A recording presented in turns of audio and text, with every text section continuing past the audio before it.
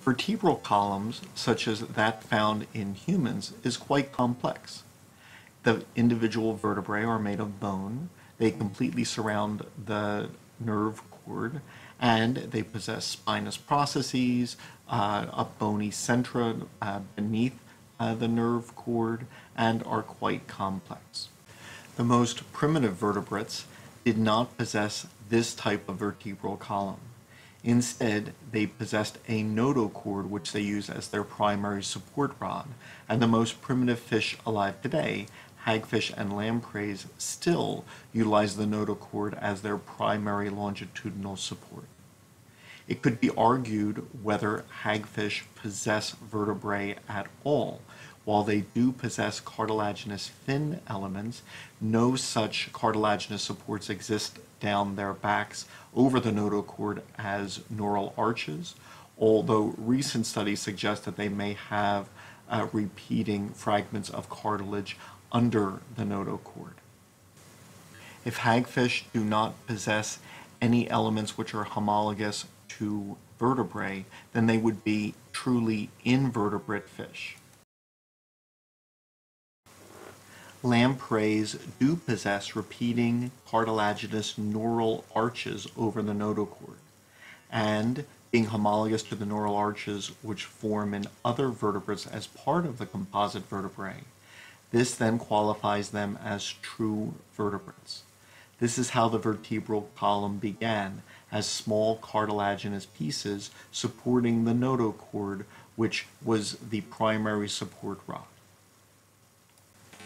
By the evolution of the jawed vertebrates, the vertebral column consisted not only of neural arches over the notochord, but also of pleurocentra and intercentra under the notochord, which fused around the notochord, which still was continuous.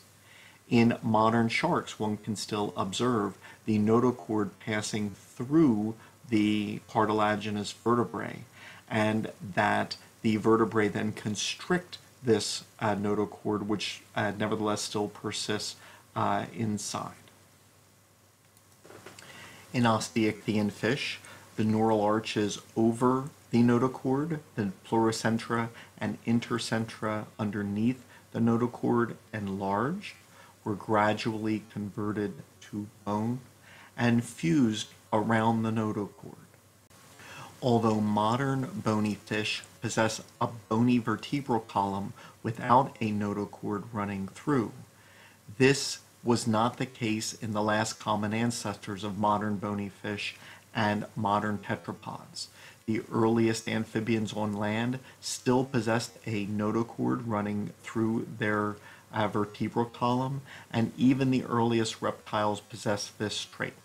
And so the notochord was only very gradually replaced with bony vertebral elements which formed around it and then constricted it to the point where then it was limited only to the intervertebral discs between the vertebrae, which are composed of the remnants of the notochord.